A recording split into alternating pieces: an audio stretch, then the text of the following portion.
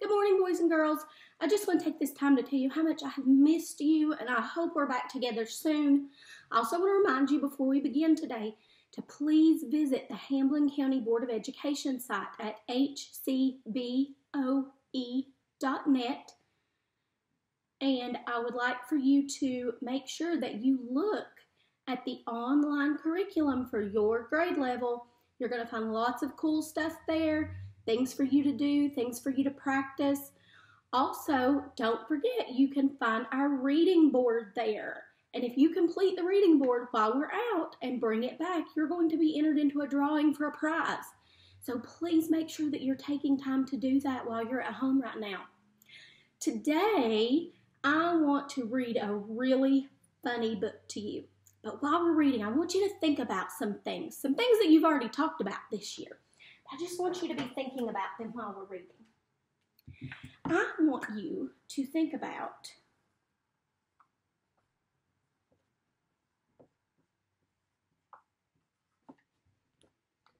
who our characters are in the story.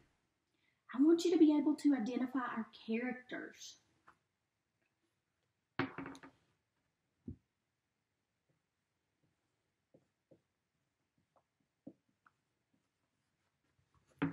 I want you to think about the setting of our story. Think about where the story happens, and not just where, but when it happens.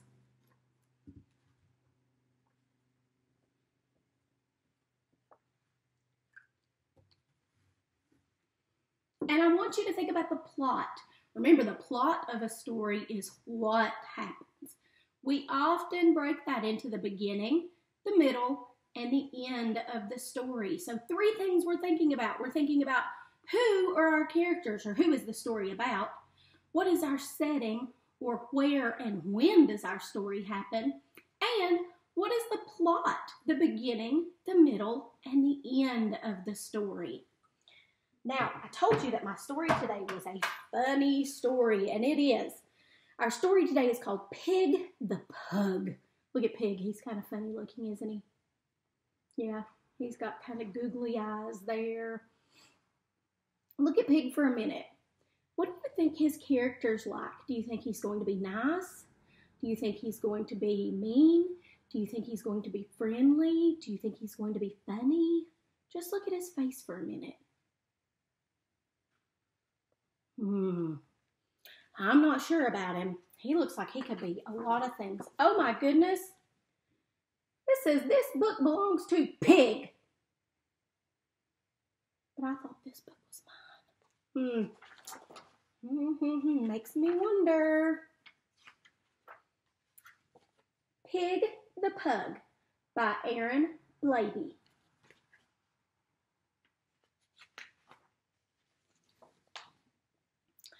Pig was a pug, and I'm sorry to say he was greedy and selfish in most every way. Oh no. Said he's greedy and selfish. He lived in a house with a wiener dog, Trevor. But when he was nice to him, I'll tell you, never. You've got some great toys there, poor Trevor would say, but Pig would just grumble, they're mine, go away.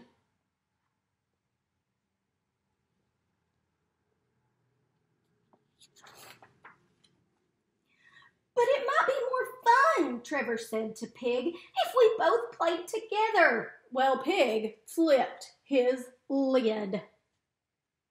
Oh, now that's a funny saying. Does Pig have a lid on his head like a pot? No, I don't see a lid. That just means that he did not like that at all. It made him very angry when Trevor decided he wanted to share the toys. No, they are mine, didn't you hear? Only mine. You keep your paws off them. They are mine, mine, mine. I know what your game is. You want me to share, but I'll never do that. I won't, I swear. He does not seem very nice. Look at poor Trevor's face. And with that, he proceeded to gather his stuff and make a big pile with a huff and a puff.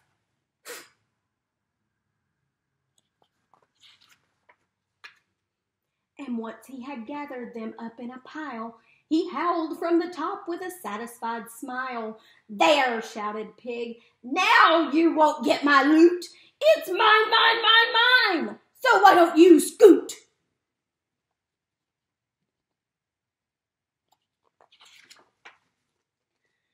But just at that moment, poor Trevor did see the pile was wobbling. "Oh, dear me! Oh, watch out up there!" good Trevor did cry. But the shame of it was,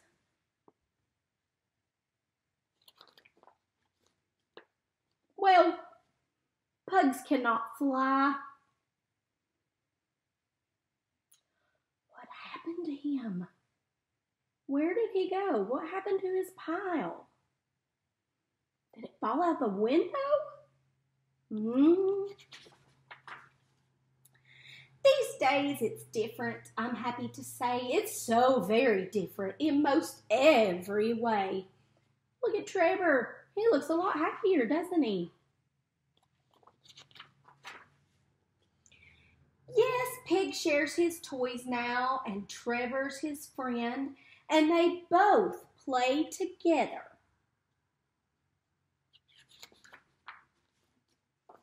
While Pig's on the mend. Poor Pig. He can't go anywhere right now. Poor Pig. Did you think that was a funny story? I really like this story. I think it's funny. Now, if you are in kindergarten, I want you to get a piece of paper and a pencil.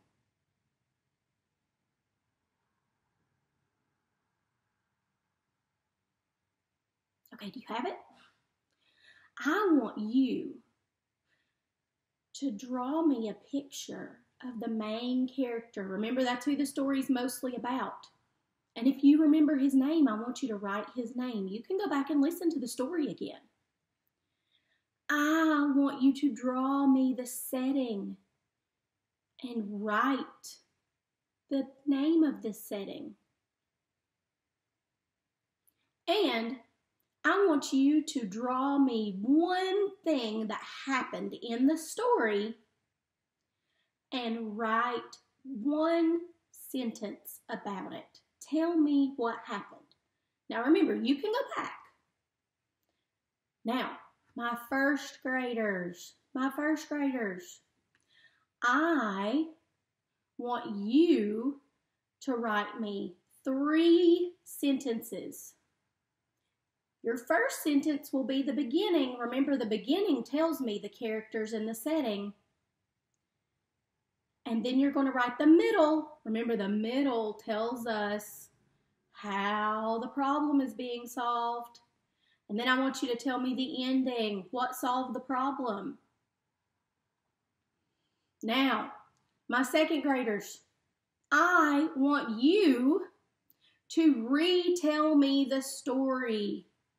I want you to write me several sentences. Remember, that's 3 or more. And I want you to retell me about the characters, the setting, the beginning, the middle, the end, and be sure to include some extra details. If you would like, you can respond to me in the comments with your answers. I would love to hear from you. Before we leave, I want to remind you again, please go visit the Hamlin County Board of Education site at hcboe.net. You will find some more stories there that you can practice with character, setting, and plot. I look forward to seeing you soon, and I miss you bunches. See you later.